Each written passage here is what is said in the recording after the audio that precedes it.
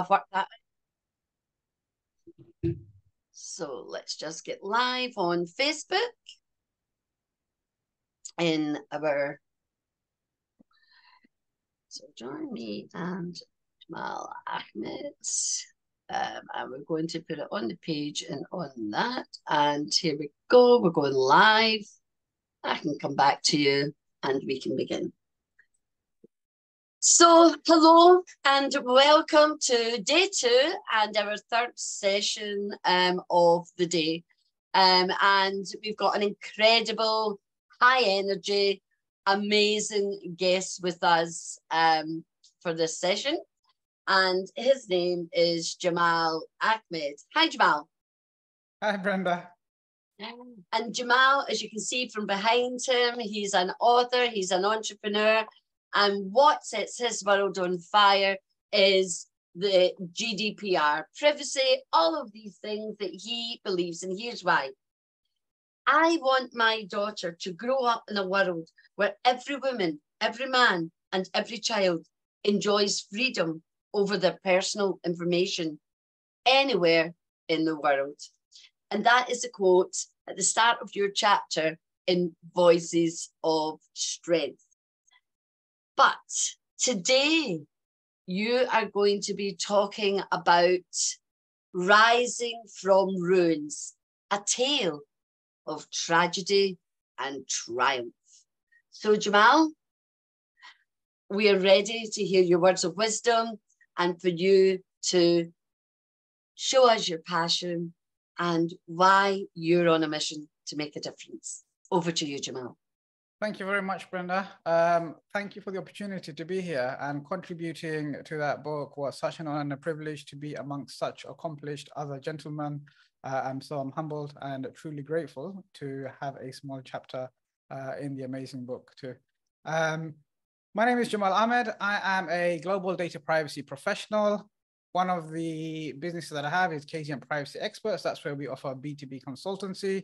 And the other business is Privacy Pros Academy. That's where we help people to become the go-to expert. Over the last couple of years, I've had media interviews, I've had awards, I've had conferences, I've had some of the great things that you would want to happen as an author, as an entrepreneur, as a business owner, and even as a world-class privacy professional and thought leader. However, it wasn't always like that. And today I'm going to describe the journey of where I ended up destroying myself and how I had to rebuild myself to get to where I am today. And hopefully by the time I've shared some of those lessons with you and shared my journey with you, it will also inspire you to believe in yourself and find your reason why and go up and show up in the world and be the best you can be, because that's all it comes down to at the end of the day. So if you are watching right now, or if you're watching the recording later on, I will be talking about what last week was all about, which was Baby Loss Awareness Week. And I'm going to actually go and delve into the story of my loss. So if there's anyone that is going to be impacted by that, then this is a trigger warning. So please do watch with that in mind. So I'm going to be talking about loss. I'm going to talk about my discovering of healing and also personal growth. Around 2017, my wife and I, after being married and trying for a long, long time and struggling with fertility challenges, we got some amazing news.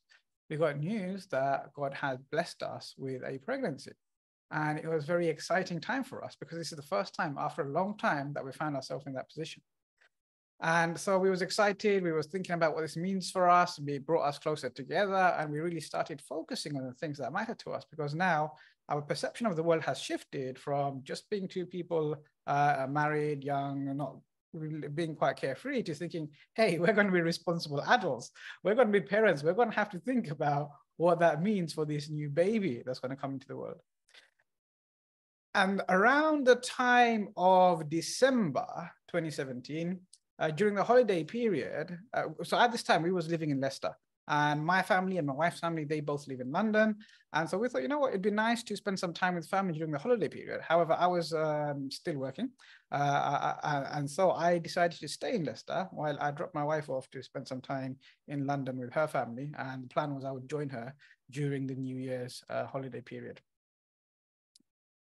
During that time, in the middle of the night, I got a very distressing phone call from my mum.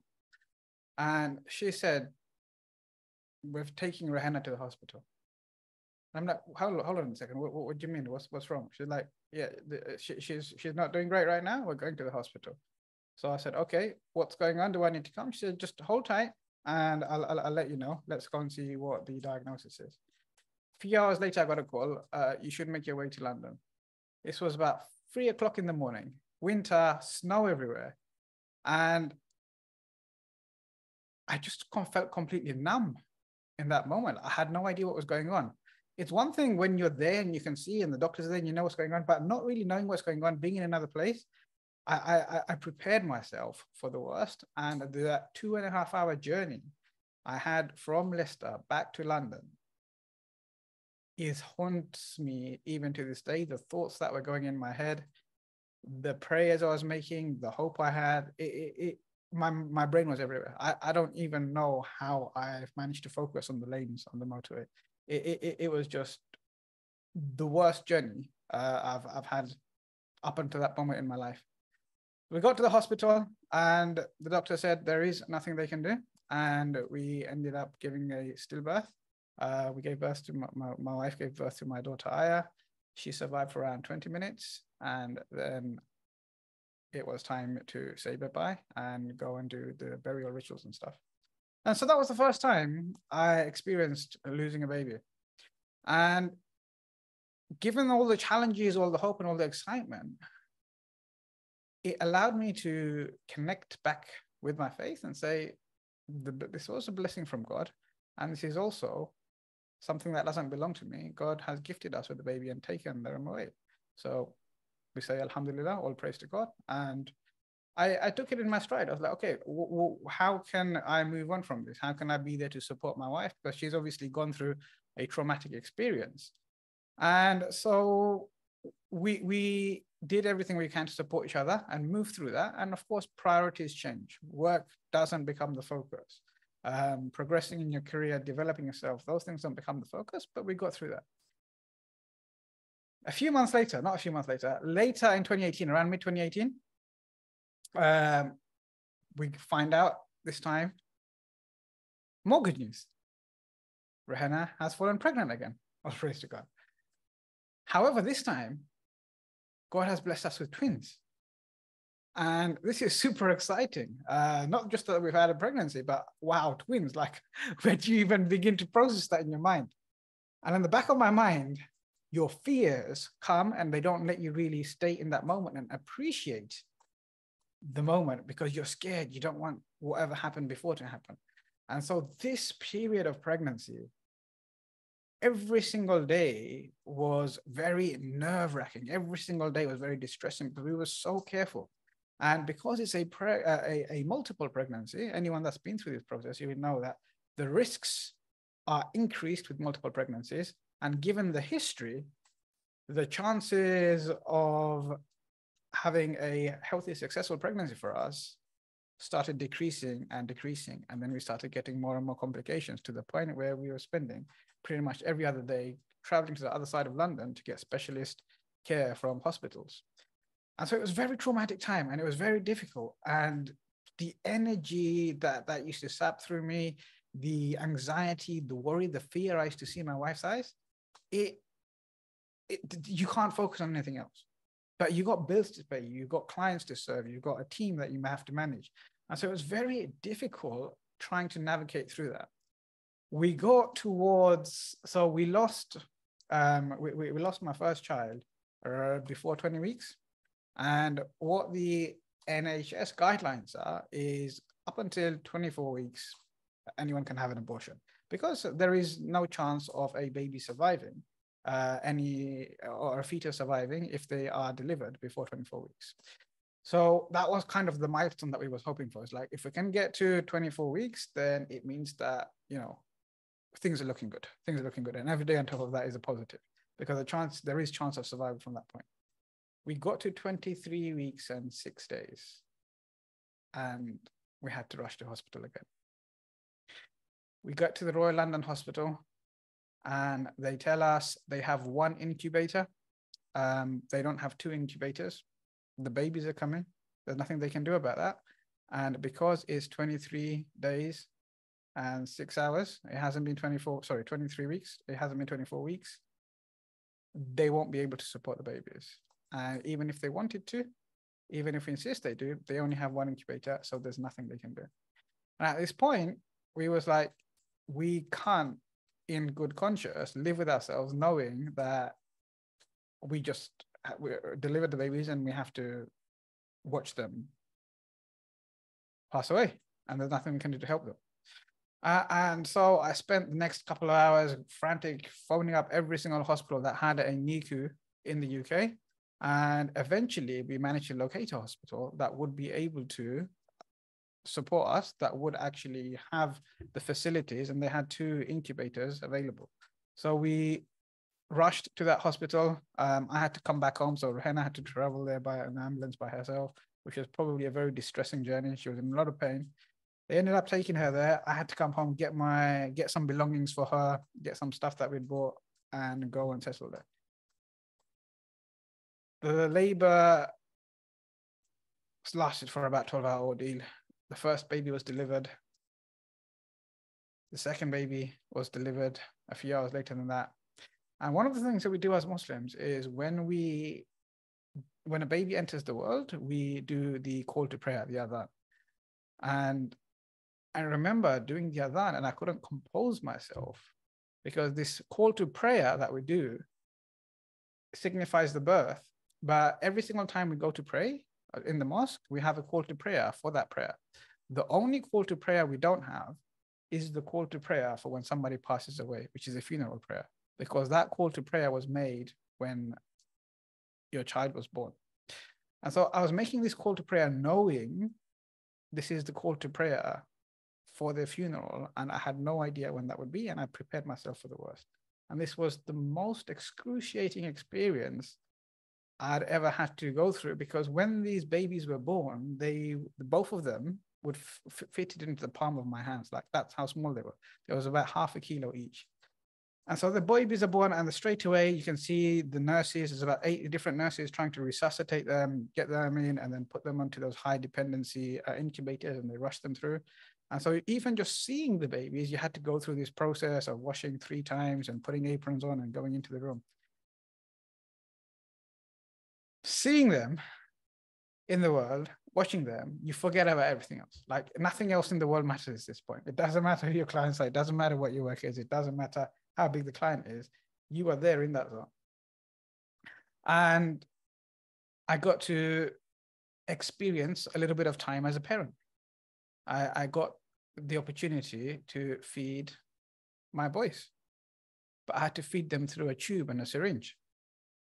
I didn't get to feed them a bottle. I got an opportunity to change their nappies, but that was done wearing gloves while there was an incubator without actually doing it the way you do it. So those experiences at the time, I knew I don't know how long it's going to go on for. And if anyone has had any children in NICU, all that happens there is the alarms keep going off every couple of seconds. And you're always in a constant state of fear and a constant state of panic. And they rush in from every second. The doctors rush in. There's always one person watching 24 hours. And it's just a scary time. And what they kept telling us is the babies have less than 50% chance of survival. If they can survive past the first 72 hours, then that increases. So those first 72 hours felt like 72 days. Every minute, every hour, something was happening. Something would go wrong. A new alarm go wrong. A new doctor would rush in. And going through that experience it just tears you apart. But what keeps you going is wanting life, wanting your babies to survive. We lost our youngest, Isaac, after 8 days. Again, I had to go through the whole funeral burial process. Losing my first child, I could deal with that. It was okay. Hung my head, but I was strong. Second child, having spent 8 days with him, going through this process again, that brought me to my knees. And then 7 days after that, we lost the remaining child, Noah. And at this point, it was like my head was chopped off. I had no idea how to contain myself, what to do with myself. But my role as the eldest in the family, my role as a responsible husband, meant I always take all of the burdens on myself. So I didn't let myself grieve in the obvious way outwardly. And I tried to put on a brave face. But I found I couldn't look anyone in the eye for fear of they might look to see what I'm feeling. And there's no way I could talk about those things or reflect those things. On the other hand, I've got my wife who's been through this process. It's completely different being the mother and the father in this relationship. It's completely different when you're the person carrying the babies and they're growing inside you. It's completely different, the connection a mother has to the child than the father does. So I know how bad it is for me, and I can only imagine what it's like for her. And we have to help them through the process. And so we found ourselves back at home, and we ended up destroying ourselves. We ended up coping the only way we could, which was shutting out the world. We lost track of time. We didn't know when it was day, when it was night. The curtains were closed. There was no energy to do anything. We didn't cook any food. We were reliant on eating out, takeaways. And anyone that knows anything about eating out, it's not healthy. So our health was deteriorating. Business, I just let my team do whatever they did. I had no idea. I took my eye off the ball, and everything started crumbling. Our health started crumbling. Our social friends, people were trying to support us, couldn't get hold of us. We just completely isolated ourselves. And during that time, all I could see was everything was dark. There was no joy. Nothing made me happy. Nothing made me fulfilled. Nothing made me want to do anything. And I came across some TV programs, and all we did was just binge on Netflix. And the only reason we did that was to get it to escape from our reality into a world where nothing mattered. It's someone else's world.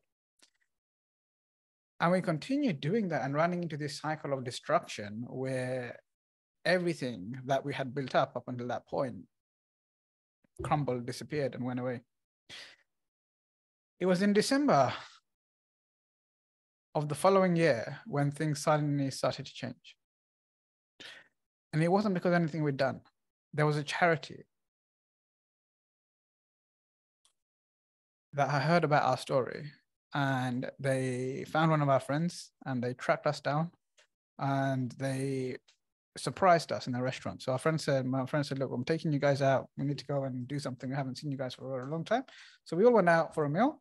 And next thing I know, we're having a meal and all these cameras and all these people just come and approach us. And I was like, hello, what's going on here? They clearly got the wrong table, right? We're not expecting any of this. And they say, look, Jamal, Rehanat, we've heard about your stories. We want to help you. And so we are going to take you guys to pilgrimage. And we're going to take you guys all the way to Saudi Arabia. And we're going to take you to Mecca. You guys don't have to do anything. We're going to take care of everything. All of your flights, everything's going to be paid for. You just need to make yourself available for this time. So that was a surprise. And that's the first time it broke the cycle for us. It broke the cycle for me. It broke the cycle for my wife, because we suddenly had something to think about that was positive. We had something to look forward to. And so we started preparing ourselves spiritually for this journey. Going on this journey was the turning point. When we got to Mecca and we laid our eyes on the Kaaba, everything shifted. The whole perspective shifted. When you see hundreds and thousands of other people dressed in a plain white cloth, just like you, all of them just going around the Kaaba offering worship, you realize how insignificant you are.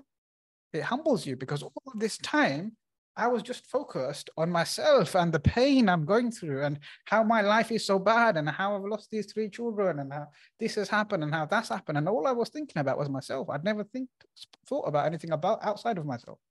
And so when you go there and you see, hey, I'm just this one dot amongst all of these hundreds and thousands of dots, and everyone's got their own challenges, everyone's got their own problems, and you speak to other people and you hear other people, and we were part of a group of other people who had all gone through distressing circumstances.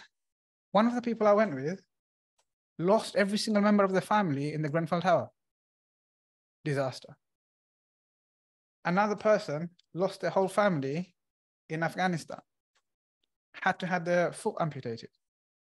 So I'm in a group of people who have all gone through very difficult scenarios, and sitting there listening to their stories really helped me to get out of my own story.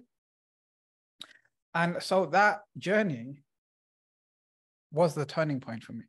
And as I was going through that journey, one of the things that you get to see by the Kaaba is the footprints of Prophet Abraham. And it was Abraham that actually built the Kaaba with his son. And he was asked to sacrifice his son.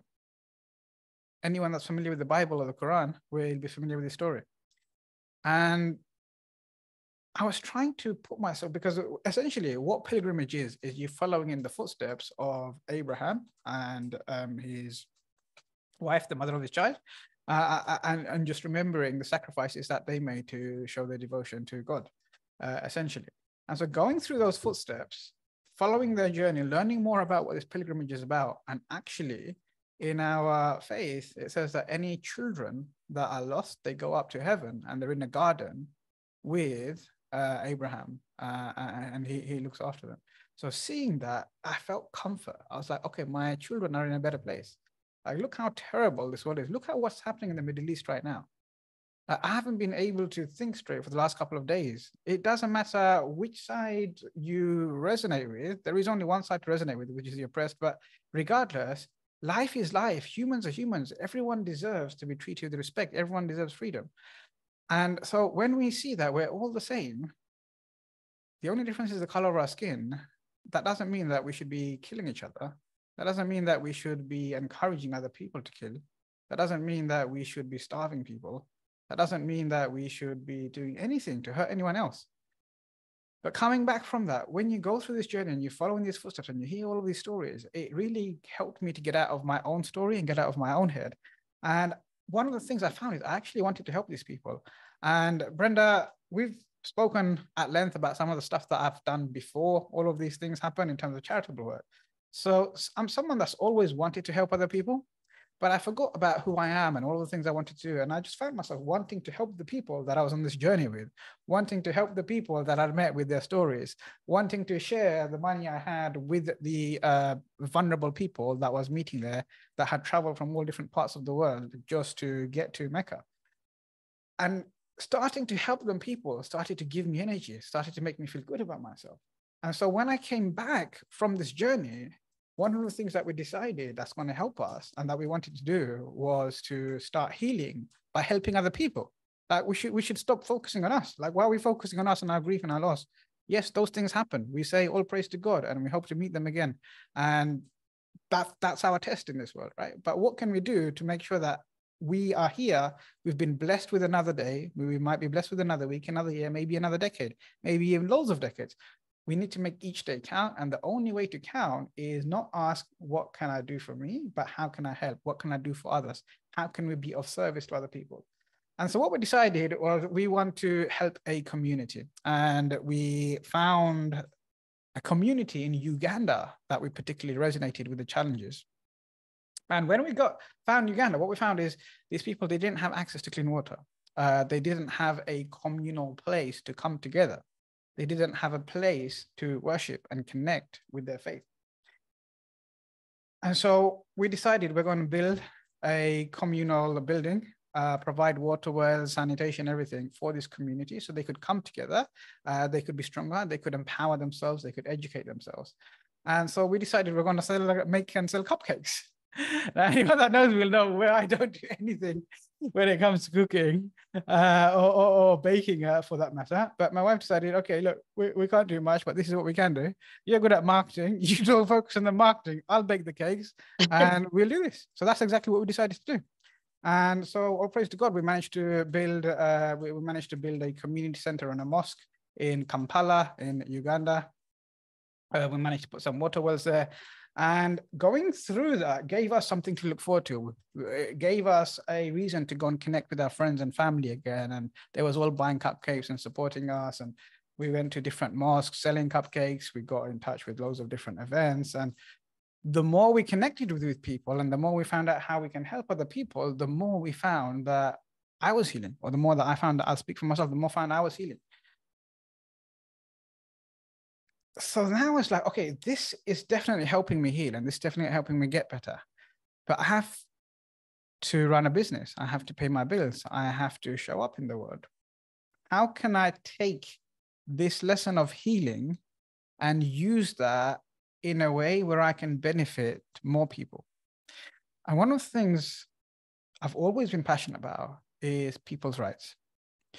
And working with compliance, working with data protection and GDPR, I've always been passionate about the right to privacy, because I feel when you impact someone's right to privacy, you start impacting on all of the other human rights, the right to freedom of speech, the right to go where they want to, the right to say what they want, the right to hang out with people that they want, the right to worship however they choose to worship.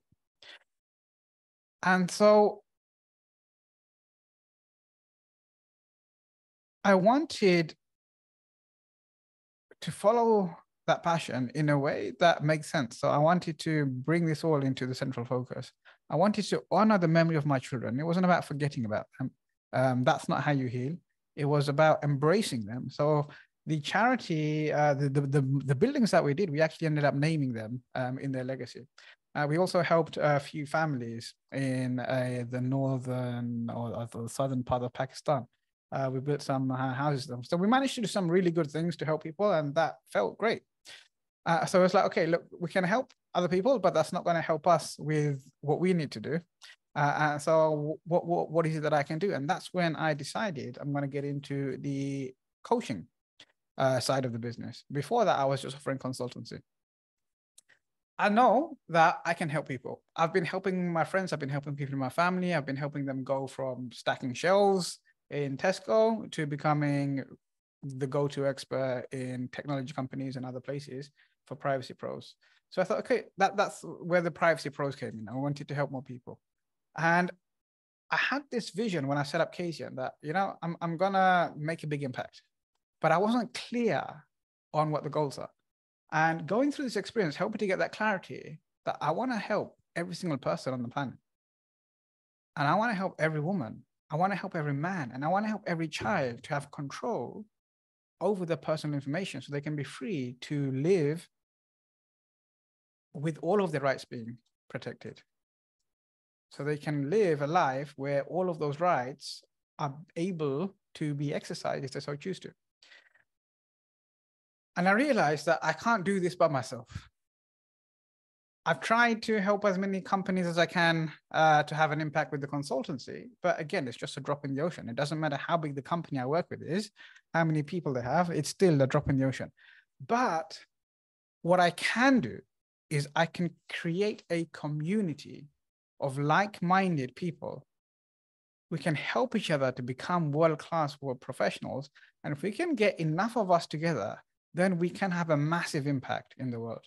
Together, we can fulfill our vision where every woman, every man, and every child has freedom over their personal information, because we'll be working on all of the organizations that handle people's personal information. And that's where the Privacy Pros Academy comes in. And everything I've been doing there has been in memory of my children. Last year, we was blessed to be pregnant again. Well, it wasn't last year, it was a bit before that, right? But last year, we gave birth, or my wife gave birth to a beautiful, healthy daughter, my daughter, Amy. It was a very challenging pregnancy.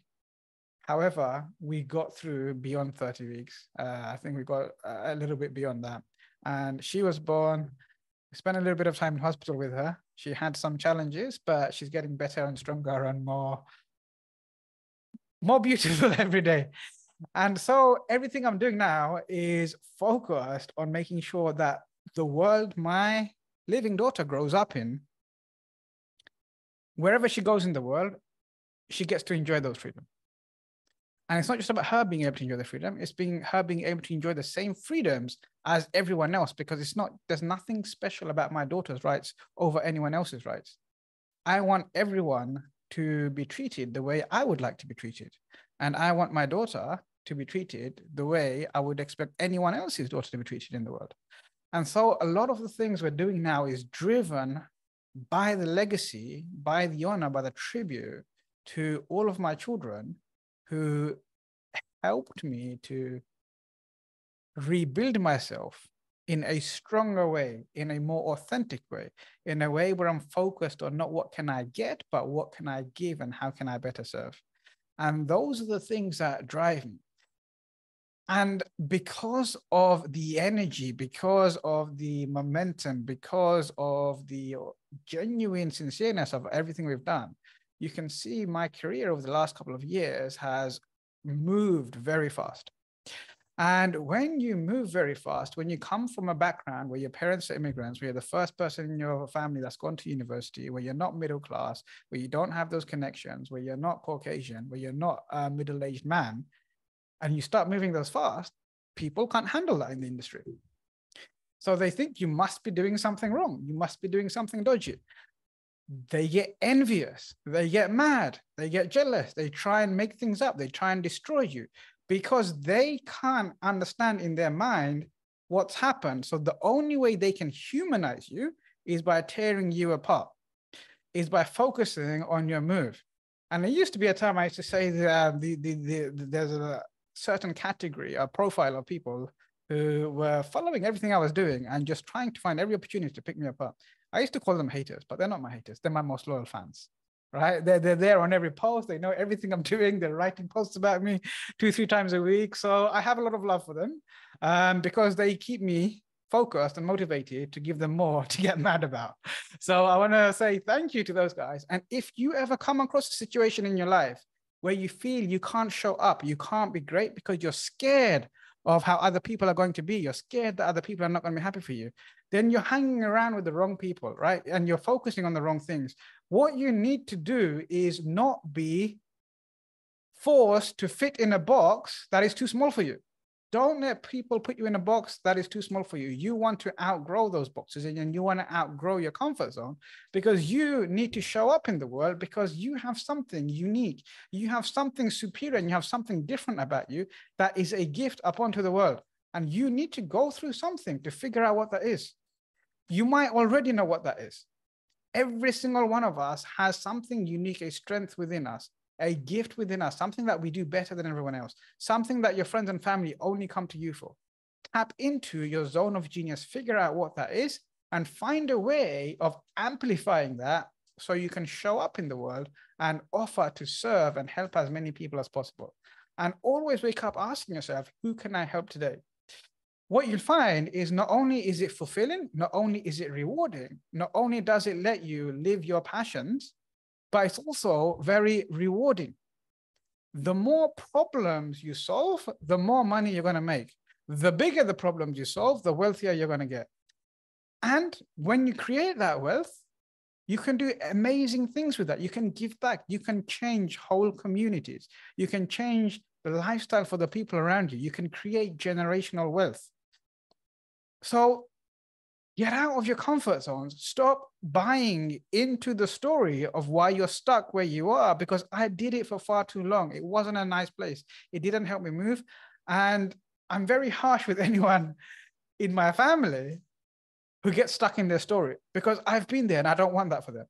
With strangers, obviously I can't be as harsh because, you know, there is no affinity to you and me.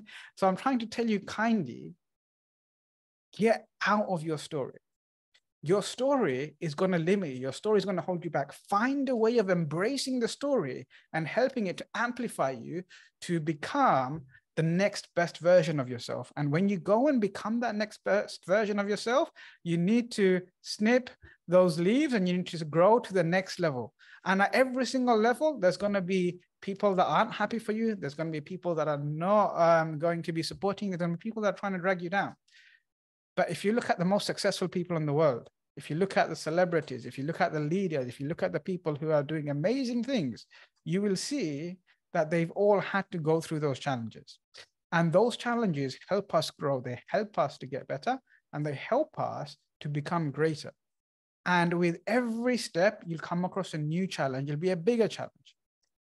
I remember there used to be a time in my life where I used to struggle with 30-pound overdrafts. I'm at a stage in my life now where I'm struggling with 30,000-pound problems. It's a completely different ballgame. It's a completely different type of challenge, right? And so there's always going to be challenges wherever you find yourself, but ask yourself, what kind of challenges would you rather be dealing with? The ones where you're in a place of desperation, or the ones where you're from a place of inspiration?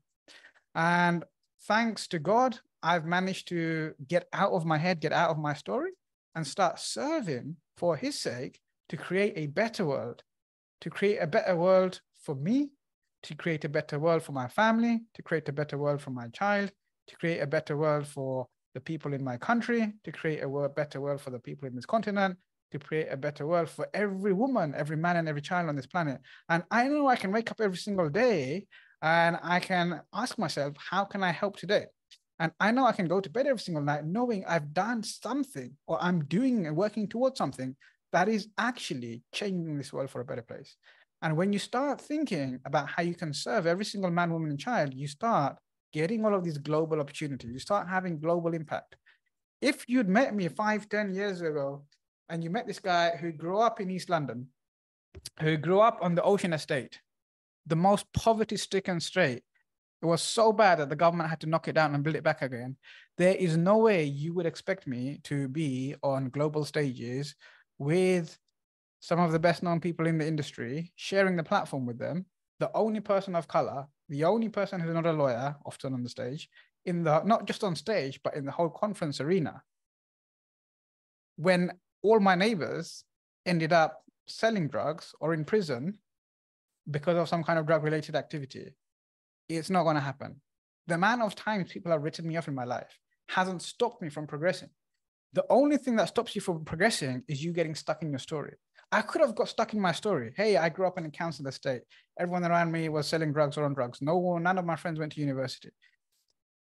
I could have bought into those stories, but time and time again, you have to break out of your story and you have to look at how you can better serve, how you can get to your next level. Closing thoughts. I want to emphasize the importance of seeking support during challenging times.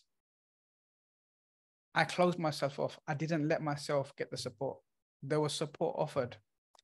What I found though, and what you'll find if you deal with grief, is people use the same words over and over again. Be strong, be patient. And if you meet someone who's gone through grief, child loss, please don't use those words. They don't mean anything. It feels like it's actually more painful to hear those things. Nobody that's going through that wants advice or needs advice. All we need is just for you to sit quietly and just share that moment with us. And that's all we need to know is you're there. You don't need to say anything. You don't need to do anything. And if somebody wants to talk, and allow them to share their feelings, allow them to share their thoughts, allow them to share their hopes, aspirations, their fond memories of the time that they did have together. One of the challenges I found was people were scared of saying the wrong thing. People were scared of evoking emotions and upsetting me. And so they didn't know how to behave. So we need to get better at teaching people and coaching people on how better to support people that go through difficult times. But for those of us who are experiencing or will experience or have experienced those times, then seeking support is the most important thing. I did not seek that support. If I had sought that support earlier, then maybe things would have changed better, but it had to be an intervention. And it was that charity that came and intervened, and for that, I'm grateful. Share your stories. Share your stories and seek help if you're struggling. So one of the things I shared with you was I kept everything to myself. I tried to be strong. I tried to be patient, but that ended up destroying me. And when I started publicly speaking about my losses, when I started sharing some of my thoughts and stories, I found it liberating. It freed me. And what I found was it gave me this superhuman strength. A lot of people ask, oh, wow, I don't know how you're dealing with all of this stuff and this hate and these comments. Like, I wouldn't have been able to deal with that. And I say to people, I've buried 3 children. Until you've buried one child, a second child, and a third child, you will never understand that there is nothing anyone can say or do to me that would out-compete what I've already survived from. And so they can give me whatever they need to give me. It might be annoying, it might be irritating, but I'm superhuman because God has given me the opportunity to be tested with those trials. So encourage others to share their stories, and I encourage you to share your stories, because what you'll find is that it is liberating and it gives you another level of strength. And remember, there is always light at the end of the channel. Healing is possible. It doesn't matter how bad, how dark, how isolated you might be feeling at a certain time. We're just stuck in our own minds. We're looking in the wrong direction. We're not seeing everything there is. And I know it doesn't feel like there is any light in the world, there is any goodness in the world, there is anything to look forward to. But I promise you, there is always hope. And if you even just see that flicker or glimmer of a hope, start focusing on that. And the more you focus on that, the bigger it gets. And then suddenly you find that you're no longer focused on your story. And in fact, you're enveloped in trying to change the world for as many people as possible. And you're so engrossed in other people's stories, inspiring them, empowering them, changing their lives for the better, that your own story becomes irrelevant. And when you do go back and speak to Brenda or someone else to try and capture your story, you realize you've done some amazing things, which then go on to inspire other people to help you change more lives. And that's all I have to say, Brenda. Wow. Which I just come beside you. Let me see if I can figure out how to do it again. Okay, here we go. Oh no, I have the wrong one. I do it every time. Well, I'm just going to give you, sorry, but it's a standing ovation. I know if we were in an auditorium, everybody'd be on the feet. There's not a dry eye in the house. I'm still trying to get myself beside you. There we go. That's better. And Jamal, I know a lot about you, because I'm very blessed and humbled by people like you, because people bear their soul to me, and that's my gift, to hear stories and and it's not the story, it's important, as you know, because you've been through it with me. It's the lessons. It's what did you learn, and what you're going to use with that learning. How are you going to use that learning to take you further? And you're right. Adversity is our greatest gift. We're always looking for the happy times, and yeah, they're great. But as you know, life is to be like this, not to be like that. And you have been through the mill. You've touched the most precious story today. Now, I didn't know that part of your story. I knew of it, but I didn't. It's the first I've heard you give out detail and speak so humble and passionate, with so much love and humanity. And you can see I'm getting upset. I'm not upset in a sad way. I'm moved. My human spirit is moved, because it's dancing. It's a joy of a communion of souls when we speak like that. And really, Jamal, I think about you, and I tell the world he is an amazing person, a humanitarian. He's kind, he's generous, he's thoughtful, he's everything you want to be, actually. And you know, your story of Mecca is just beautiful. And it made me think of a couple of other people who, in their dire strait, instead of like what we all do, we do go on inward because we're wounded. But eventually you come out of that place and you go and you serve other people. And you're a man of service. You know, I'm just going to say a few more things about Jamal. Actually, he should be talking, not me. But I just wax lyrical about this man because, you know, like a son, he's like a, you know, that book behind you there, the book that he wrote, he's had a lot of grief over that because of the level of success he had before it was even published. #1 in 5 countries. The people across the world have been trying to pirate his book. We've got all sorts of investigations going on, you know. But you know what? I love how you flip that lens. It's a testimony to that strength. And you're right. Do you know what I say to people? And you said it, and you said it more eloquently than me. But when people moan and go on about little silly things, I'll say, did anybody die?